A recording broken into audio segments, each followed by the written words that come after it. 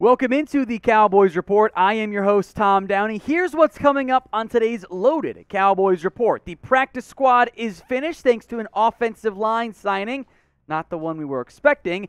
The reports of the Cowboys having interest in a Denzel Mims trade, potentially reuniting with Malik Turner, who I know at least some of you would like. If the Dak Prescott deal, the next one, got more cost in light of the Russell Wilson extension and a Kelvin Joseph injury update. All that's coming up. Make sure you watch to the end. We begin, though, with the signing. The practice squad for the Cowboys, the 17-man unit, is now finished. Dakoda Shepley, if you're going, who?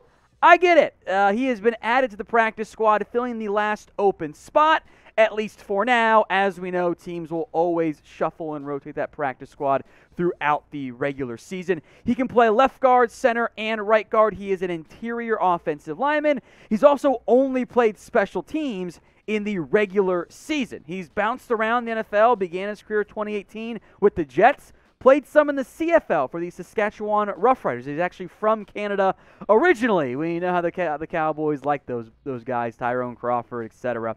The 49ers in 2020, and then Seattle last year and this preseason. In total, he's had less than 200 snaps across the board in terms of the preseason production, 0 sacks, 0 hits, just the 2 hurries. His PFF run grade is actually 77.3. Decent production in the preseason, but it's also the preseason. So with the addition of Dakoda Shepley, the Cowboys practice squad, as we broke down on one of yesterday's videos, is now complete. If you are not already subscribed, you need to be. We broke down the practice squad in its entirety, all the players, plus some Michael Gallup injury news. If you haven't already watched it, go check it out. I'll put it in the comment section in the description as well.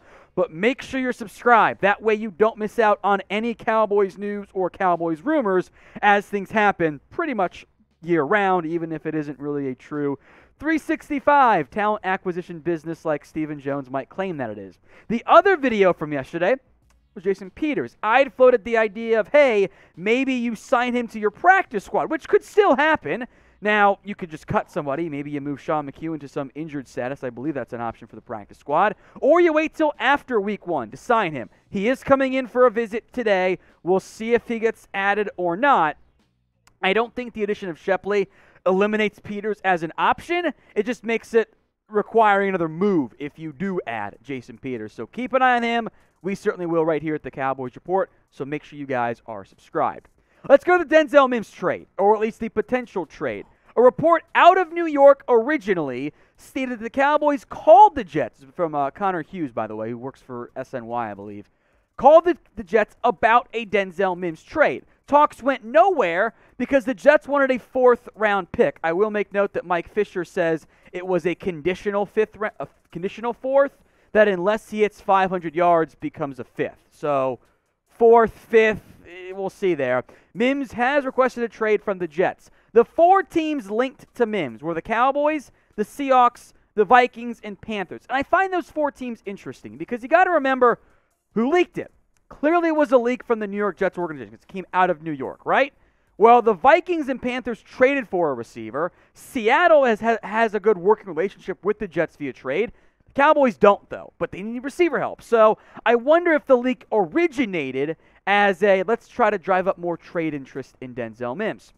Who knows? Now, assuming it's a 4th/5th, it ends up being about the same there. Would you have traded Denzel Mims for a 4th-round pick, or a 4th-round pick for Denzel Mims? Type T for trade, P for pass. This will be the pinned comment on today's video. If you get the ad break on YouTube, take advantage of it. Head down to that pinned comment and let me know.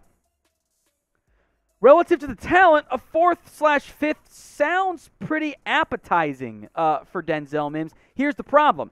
There's nothing he's done in his NFL career that shows he's worth that level of draft capital for a player that'd be receiver 4 in a month or two on this Cowboys roster, which is the same issue he's in with New York right now. 490 career yards, and as good as he looked in the final preseason game of Week 3, I mean, that almost matched his production last year in 2021. I like Denzel Mims a lot. I liked him a lot coming out of Baylor. Can I get him for a 6th? Okay, let's have that conversation. I am unsurprised that nobody offered a 4th/5th round pick for him because he hasn't been good in 2 years. And knowing what Jalen Reagor went for somehow I thought was a lot, but Reagor, remember, also has outplayed Denzel Mims in his NFL career. So it's got to be less than that as far as I'm concerned. Plus, there's this argument from the Cowboys' perspective. By week 4, it's going to be Lamb, Gallup, and Tolbert. So now you're penciling in Mims as wide receiver 4, unless you think Tolbert is not going to make a big impact for you in year 1. You've got Fehoko, Brown. You could easily cut Dennis Houston. That's not a big problem at all. Just put it on the practice squad. I think you'll be able to get him there. Kevontae Turpin will be your return man. Purely from a talent perspective, he would be one of your top 5 or 6 receivers on this roster. It's a question of you got issues right now at wide receiver 2, wide receiver 3 with the health of Gallup for now, and Tolbert, being a rookie, he's going to need some time. I think that's often overlooked. Denzel Mims kind of still more of a lottery ticket. Does he really elevate your floor in the same way you would like him to? I don't know that it does. I'm glad they called, but a 4th rounder is not something I'd be down to give up as far as I'm concerned. Now, today's show is made possible by our sportsbook partner, BetUS. Head over to chatsports.com/bet and use that promo code you see on screen, Cowboys125. It'll get you a 125% deposit bonus when you put down at least $100. The Cowboys are just a 1-point underdog against the Bucs in week 1. I'm kind of surprised the line's that small, even for a home game. Maybe Vegas feels better about the Cowboys than I know many of us do with the way things ended last year. They are, of course, the favorites in the NFC East still, narrowly, and a good favorite to make the NFC playoffs, which isn't a huge surprise.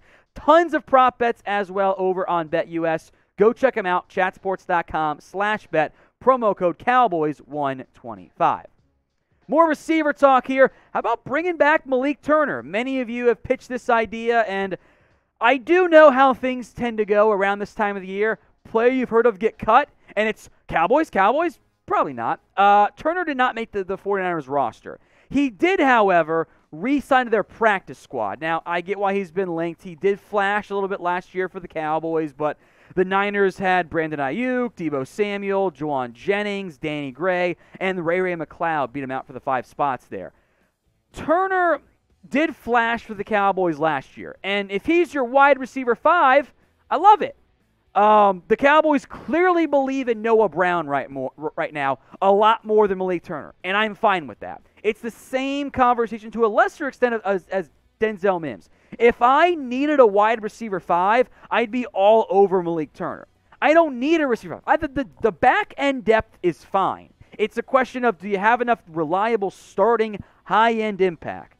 Malik Turner is not a high-end impact player. Yes, he was effective in a small role when given chances last year, but he didn't make the Niners roster. Any player you sign off of waivers is not going to magically fix and be like, oh, he's our new receiver 2, or new receiver 3. These guys don't exist. That's not how NFL rosters work. With that in mind, name a player you want to sign. Jason Peters, a longtime vet. He could be your swing tackle. I'm all for Jason Peters. I'm fine with Turner, but doesn't fix my issues as far as I'm concerned. The issues for the Cowboys is not just back-end depth. It's higher-end talent, impact players. Good luck finding impact players in September, barring a trade. But via free agency, name someone you want to sign. Let's talk about the NFL news of the day. Russell Wilson just got the bag from the Denver Broncos, a 5-year, $245 million deal with $165 million guaranteed. And once again, the quarterback market right to the moon, just like Dogecoin, but actually better than Dogecoin.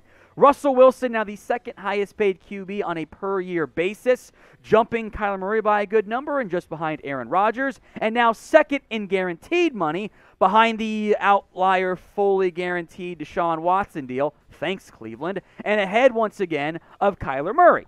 The market will only go up. Russell Wilson now $49 million per year on a 5-year deal, which typically it's $2 million per year more each year you add just from a balancing contract perspective. Dak Prescott, then, is due for a new deal. Probably not this year, but could do it next year once the year wraps up. What is the most you would pay Dak Prescott per year? Drop that number figure for me in the comment section. Let me be clear. You're going to have to pay him $50 million per year unless he takes a very team-friendly contract. Dak's next deal is going to be massive because the salary cap's going up, quarterback contracts alongside with it. And from being a consistent competitor, you can't do it without a top 10 quarterback. The Cowboys have one right now. Here's my question, and I don't know if they learned their lesson. Did the Cowboys realize the error in their ways the last time Dak Prescott was due for a big deal? They could have gotten him a little bit below market value had they timed that contract correctly. Instead, they were the last of the wave to pay their franchise guy. As we told you, it took him less than a year for him to no longer be a top 5 QB. Now he's barely top 10. If you are proactive in paying your quarterback, like the Denver Broncos just were after trading for Russell Wilson, like the Bills were in paying Josh Allen, you can keep that number lower, keep the cap hit lower, and make it easier to win football games. And once he's old, take a $20 million cap charge as you rebuild for a year. Not only that, there are other quarterbacks due for a deal. Not right now necessarily, but after this upcoming season. Lamar Jackson's due for a deal.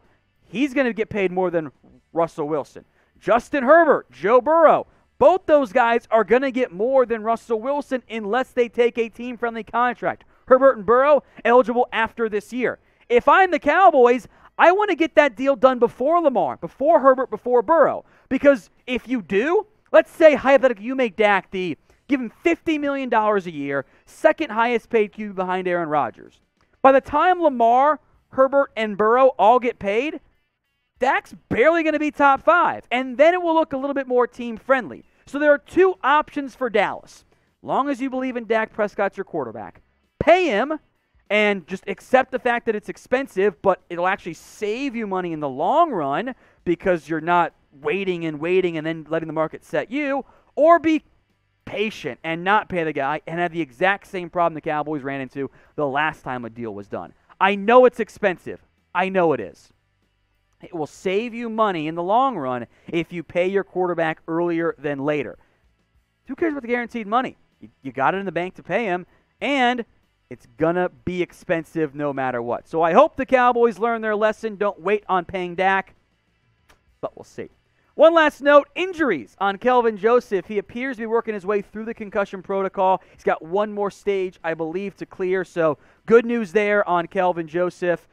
Should be good to go in time for Week 1. Cowboys carrying 6 corners plus special teamers C.J. Goodwin, Trayvon Diggs, Anthony Brown, Jordan Lewis, Joseph Wright, and Deron Bland. Might see some Izzy Mukuamu get some reps also at the cornerback spot. But that's where things sit for Dallas. So good news on Kelvin Joseph.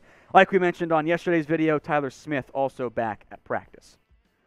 Now, before we go, it's time once again to bully the Cowboys into fewer flags, because bullying can work, and this is a good thing to bully somebody about. Type flags in the comments section to help the penalty boys stop committing so many mistakes.